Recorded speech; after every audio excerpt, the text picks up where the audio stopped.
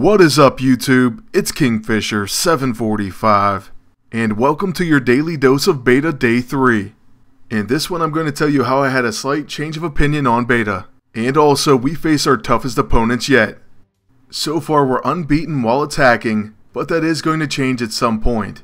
When that loss does inevitably happen, I will tell you all about it in the daily dose, and then I'll file it away until we get enough for a full video. So once I get about 3 to 4 losses, I'll post the video on my second channel, and then I'll make sure to provide you all a link. But with all that being said, right away I could tell this team has some really impressive stats. At nearly 14,000 HP, and having Falcon along with Invisible Woman, I just knew they were going to be very difficult to hurt. I was also worried about that Staff of Asclepios and their healing, so we start by using the first seal of Acnazak. The reason for this is because once we reach that third seal, then we can apply Despair. After that, we unfortunately miss with the Hand of Apocalypse, and that could be very bad. Our Havoc does proc Uncanny Coordination, so we're going to use Plasma Spheres. This attack at least exhausts 2 out of 3 of their members, but Invisible Woman is immune because of her shield. Then she uses Force Cage on Havoc and makes us waste our turn. After the enemy Falcon misses a Dive Bomber attack, we have a really important decision to make with Iron Fist. We could use our Heart of Shao-Lao and then our Team Heal to prevent debuffs on our entire team, or we could use it and then proc 2 attacks against Falcon. That way once he's gone they'll no longer have survival training. Okay, so let's go ahead and hit him with our level 2, and then it should make him much easier to knock out, which in turn weakens their entire team. Our first attack, the White Hot Iron Fist, does a nice amount of damage, and then our follow-up attack, well, it isn't that impressive. Then our opponent takes over 50% of our agent's HP with the Raph Shank. Now that is crazy. And that leads me to my ever-changing thoughts on preseason beta.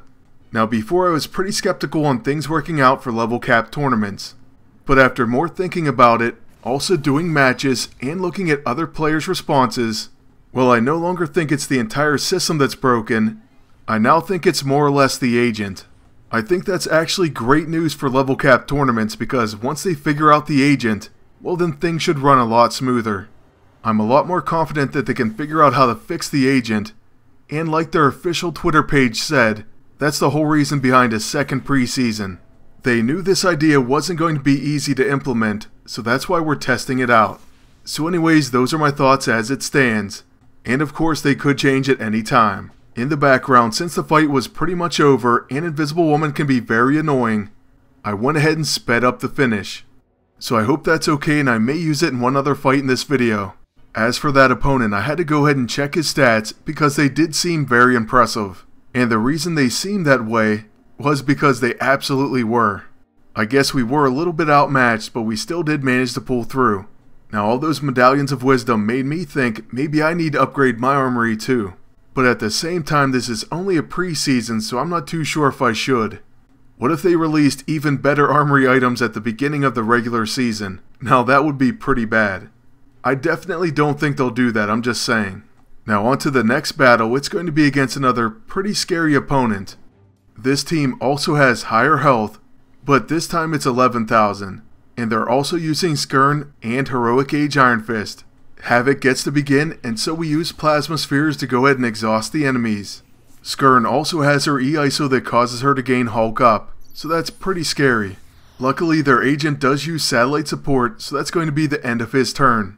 Using the Blackest Void would pretty much be a waste of time, so I'm going to use the first seal of Uncle Zack, followed by the Hand of Apocalypse on Iron Fist. He's next to act, so it would be nice to take him down. And we easily do that with our super agent. So what I'm going to do with Iron Fist is go ahead and use Heart of Shao-Lao, and then we'll heal our entire team. This will also grant all of our allies rising up, and most importantly prevent debuffs.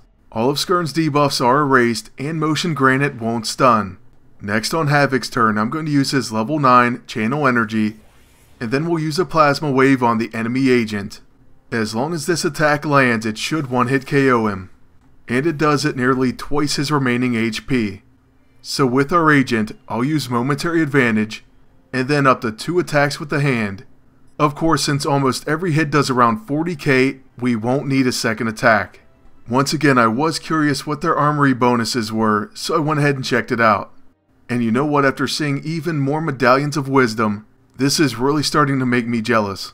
I'm going to try to hold out, but I don't know if I can. Anyways, let's go ahead and collect our silver and move on to match number 3. It's going to be against another respectable opponent, and I think most of the matches were stepped up for day 3. It seemed very possible that I could lose my first match on offense. This agent is using 2 very good heroes and the Coulson's Revenge. Unfortunately for them, we do get to go first with our agent. This of course means someone's getting one-shotted, and it's going to be the enemy agent. I mean, the last thing I want is to get hit with that Coulson's Revenge, so this one is a no-brainer. Then with Havoc, I'm thinking about using our level 6, but I could have also tried for an early one-shot. It's very possible to one-shot someone with a Plasma Wave, even if it's in the first round, especially if it's a bruiser. But since we didn't, I'll just go ahead and spread around the damage by attacking Magneto. We'll use a regular Iron Fist, and then Havoc gets an Uncanny Coordination. With this free attack, we will use our level 2, and that's going to be the end of Hercules. Magneto does use a magnetic field, but I'm not even worried about it because you know our hero is going to smash right through it. They don't call him the Super Agent for nothing. So here goes the Hand of Apocalypse. But first, his preemptive counter is interrupted, and then we do 41,000 damage. That's right around our average, but that was a non-crit. Now our next battle was the weakest of the bunch, so I'm going to go ahead and slightly speed it up. I really hope that's alright with everyone.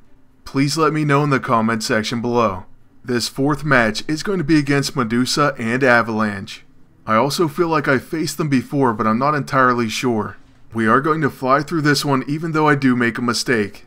With Iron Fist, I definitely should have prevented debuffs, but instead I went ahead and let Avalanche exhaust our team. Then right as I was using the first seal, I went ahead and thought, oh no, I'm exhausted, I should have attacked instead. But despite our errors, we're going to be fine because this enemy team really doesn't have that great of stats. If we were facing those first 2 teams again, you really don't want to make mistakes there. Their agent could easily take out an entire team with an AoE attack. And speaking of doing just that, beginning tomorrow I'll go ahead and throw on an AoE weapon, and I'll show you exactly what happens. It's going to be ridiculous, there's no other way to put it. By the way, check out this Plasma Wave. It's going to do a massive amount of damage, right around that magical number 40,000. Now once again we're going to get 10,000 silver, and then we'll move on to our final match. I actually think this is going to be one of the longest matches yet. This enemy has impressive stats. They're also running Quicksilver and Skirn with her store-bought E-ISO that basically mimics Heimdall.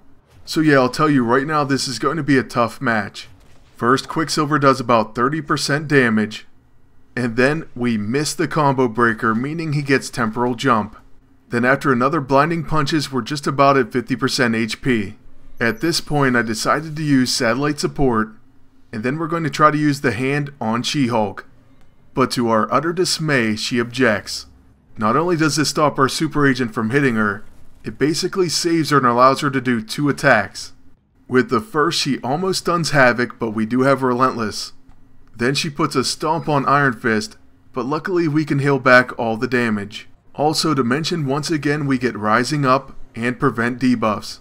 This means that enemy agent using Neuropurge is basically doing absolutely nothing. Then he actually adds to that by using the Blackest Void even though we have the satellite support.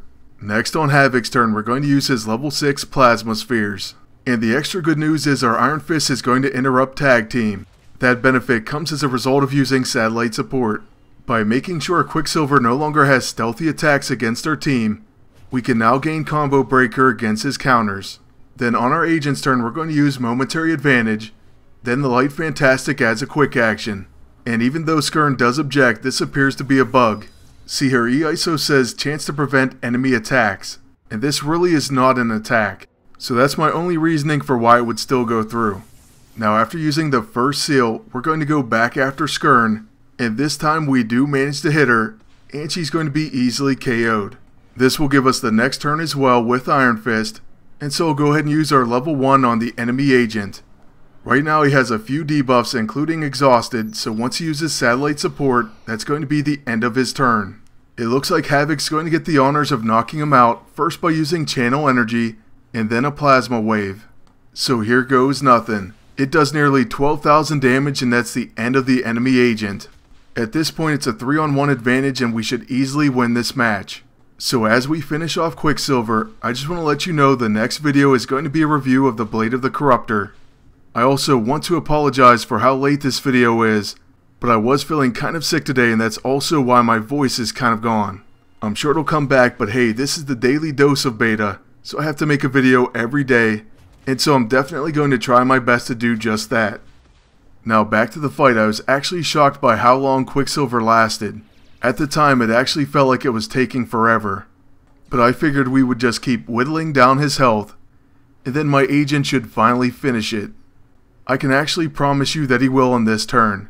We're going to use Improbability Field as a quick action, and then the Atom Smasher will end it. I actually think this is going to be one of our biggest hits in all of preseason beta. So here it comes. An 83,980 damage hit. That will conclude our 5th and final match for day 3, and let's go ahead and check out his stats. He happens to have a full armory of Medallions of Wisdom. At this point I feel like this item is taunting me. But anyways, let's go ahead and get our daily roulette spin and then we'll wrap up the video. I'm really hoping we win 10 gold, and that would definitely help us buy the Blade of the Corruptor. But I highly doubt we're going to get that lucky. So anyways, I want to thank you all for watching and ask you to please like, comment, and subscribe. And until next time, good luck and take care.